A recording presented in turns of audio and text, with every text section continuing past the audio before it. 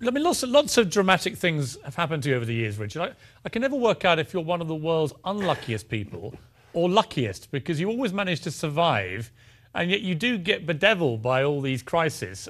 Which camp do you think you're in?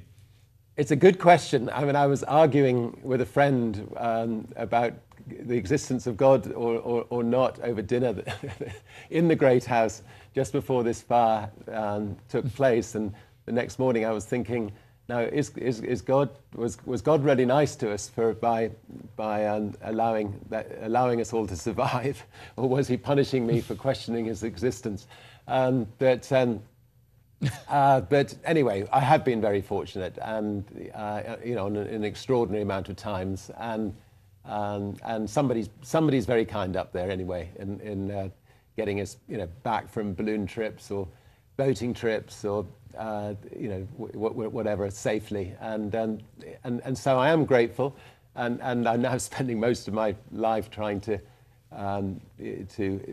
say thank you by working quite hard on, you know, on important causes to try to make a difference. So we'll see how it goes.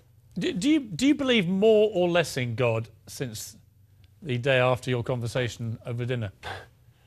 Well, look, I believe in evolution, and I think evolution is magnificent. I mean, absolutely wonderful, and I think this world that we live on is magnificent, and, you know, the creatures on it are magnificent, and we've got to fight to, you know, save the tigers, and, you know, save the lemurs, and save the imperiled species, and look after the people that are on this earth. You know, I do think that religion has done a lot of harm over the years, and just because one's born in one country and not another country, you know, one shouldn't necessarily think that, you know, our God is the right God and somebody else's God is the wrong God. So, you know, I see myself as a humanitarian, you know, who loves people. You know, maybe one day somebody will be able to convince me that, you know, there is a God and there is a particular God. But to me, you know, I love people, and that's to me the most important thing. Do you ever pray? I found myself on one of my balloon trips where, you know, I was 99% definitely going to die, crossing the Pacific. Everything had gone wrong that could go wrong.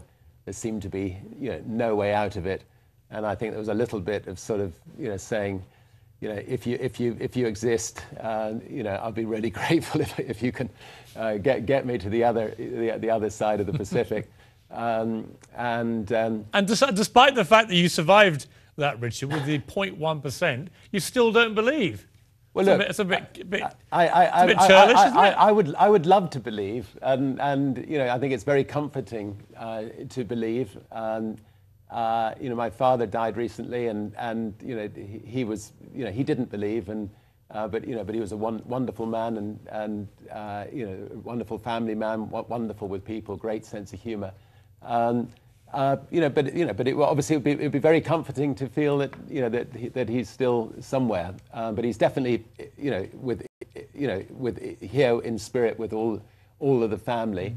You know, if somebody can convince me that there is a God, it would obviously be wonderful. But you know, I do believe that evolution is likely to be, you know, likely to be the truth.